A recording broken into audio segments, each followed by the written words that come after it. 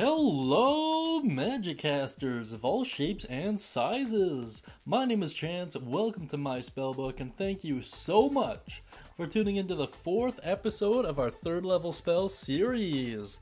Today we're going to be taking a look at one of my all-time favorite spells, favorite amongst Necromancy users as well, and by DMs alike.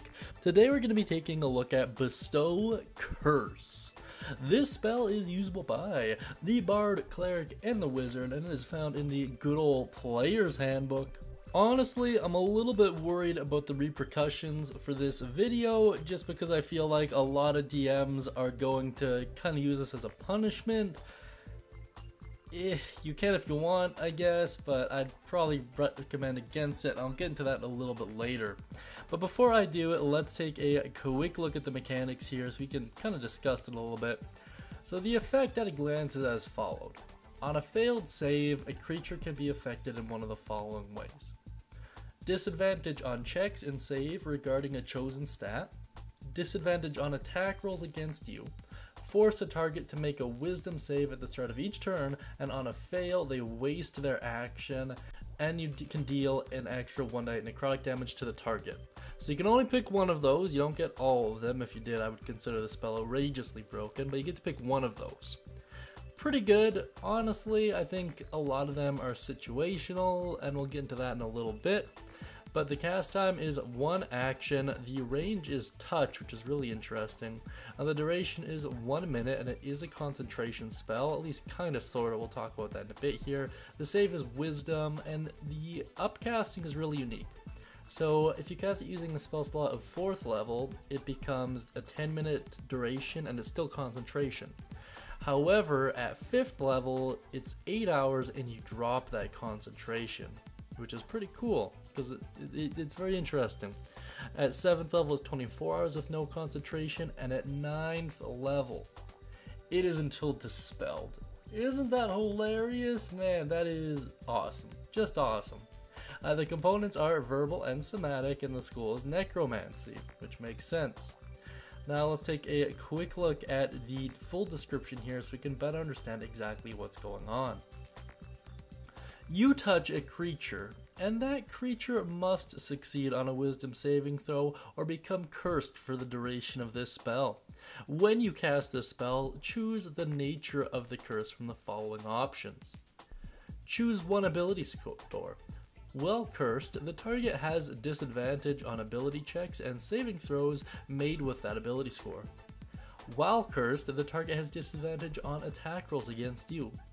While cursed, the target must make a wisdom saving throw at the start of each of its turns. If it fails, it wastes its action doing nothing. While the target is cursed, your attacks and spells deal an extra 1d8 necrotic damage to the target. A remove curse spell ends the effect. At the DM's option, you may choose an alternative curse effect, but it should be no more powerful than those described above. The DM has final say on such a curse's effect. At higher levels, when you cast a spell using a spell slot of 4th level or higher, the duration is concentration up to 10 minutes. If you use a spell slot of 5th level or higher, the duration is 8 hours. If you use a spell slot of 7th level or higher, the duration is 24 hours. If you use a 9th level spell slot, the spell lasts until it is dispelled. Using a spell slot of 5th level or higher grants a duration that doesn't require concentration. My goodness, it is a wordy one, but it is hella cool regardless. Needless to say, it's pretty apparent why a lot of people pick it. It's just good. The fact that it's a spell that can do multiple different things and that has such a potent upcast make it very desirable for virtually every class that has access to it, with a couple exceptions based on playstyle here and there. Now, something I would like to point out that I haven't really seen a lot of people talk about is how DMs use this spell. So a great way to use it as a DM is to have the BBEG's familiar cast it. Since it's a touch spell, it can be cast through familiars fairly consequence free.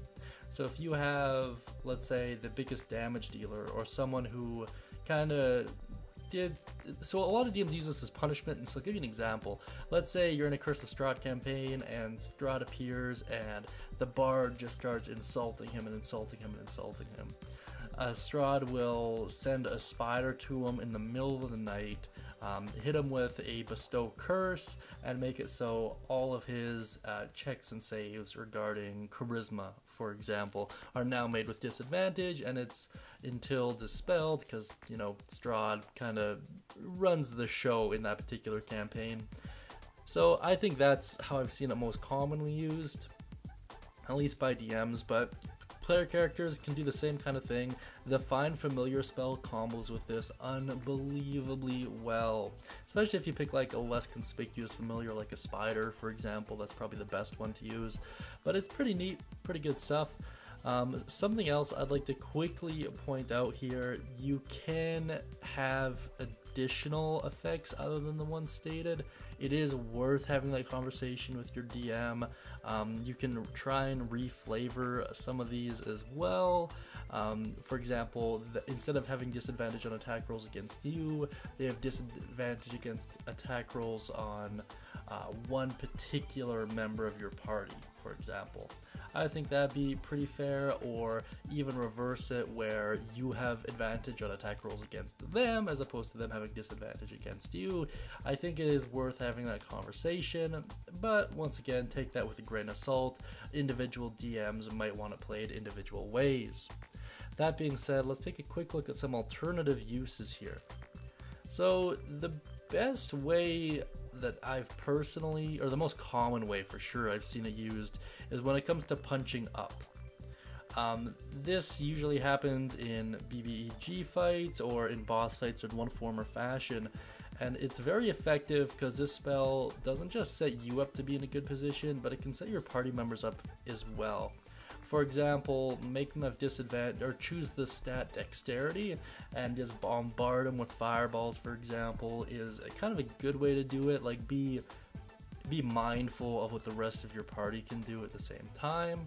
And it combos really well with spells like Eldritch Blast that deals separate attack rolls.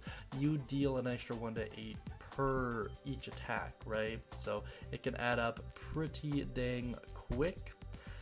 That being said, be sure not to abuse it or the DM might get a little bit upset.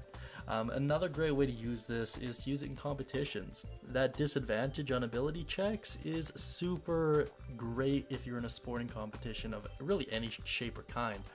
And another great way to use this is to help balance out the encounters better. This is especially relevant towards the wisdom save at the start of each turn, and if they fail it, they waste their action. Action economy, very much a thing in 5e. It's been a thing in virtually every edition that I can think of, but in 5e it's especially important. So if you can get them to waste an action just because, that's basically the equivalent of most NPCs wasting their entire turn. Not a lot of NPCs actually have a strong use for their bonus action, especially towards the earlier levels, but that being said, your DM might homebrew a lot of stuff to make sure that's not a huge issue, but who knows? Ultimately, if you have any alternative uses, concepts, questions, concerns, please let me know down beneath in the comment section. Also, let me know what curses you would like to pitch to your DM. Try and make sure they're balanced enough where it's still playable. I think something involving movement would be kind of cool, like target can only move at half of their normal speed. That'd be a cool kind of curse. But let me know what you think down beneath in the comment section. As always, I really do appreciate it. Also, if you like that cool hand-drawn picture of Sips and you'd like your own hand-drawn D&D picture, please check out the guild hall to figure out exactly how to do that. I hope you guys all have a great day, and as always, happy casting.